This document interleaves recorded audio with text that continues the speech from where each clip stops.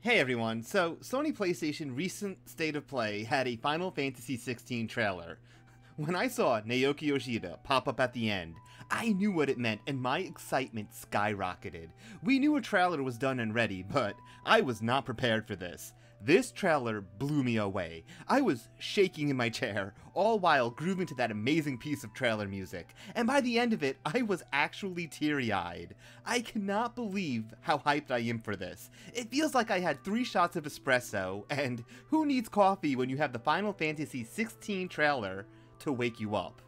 Speaking of that amazing music, the composer is none other than Masayoshi Soken, and he is easily becoming my favorite composer. I cannot wait to hear more of this soundtrack.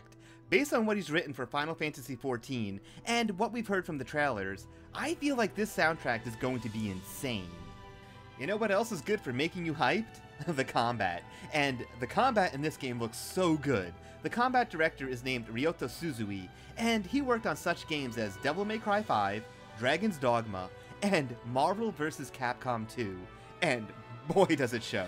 The combat looks stylistic and fast-paced, kind of like Devil May Cry, while also being kinetic and fluid.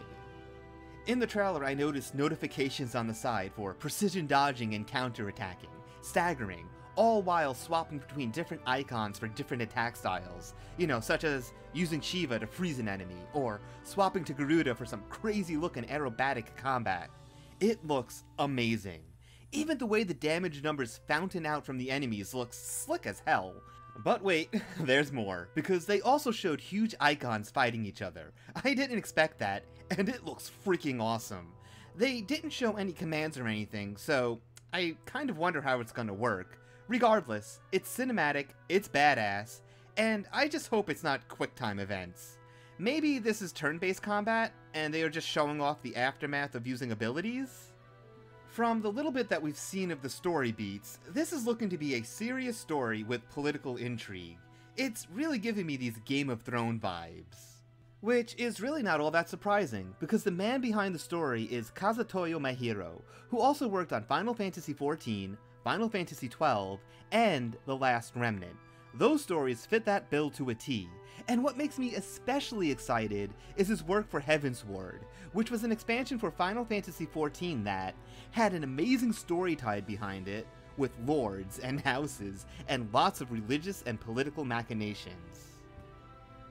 Also, I love the setting. Medieval high fantasy settings have always been some of my favorites, and it has been so long since a single-player mainline Final Fantasy game was in this setting.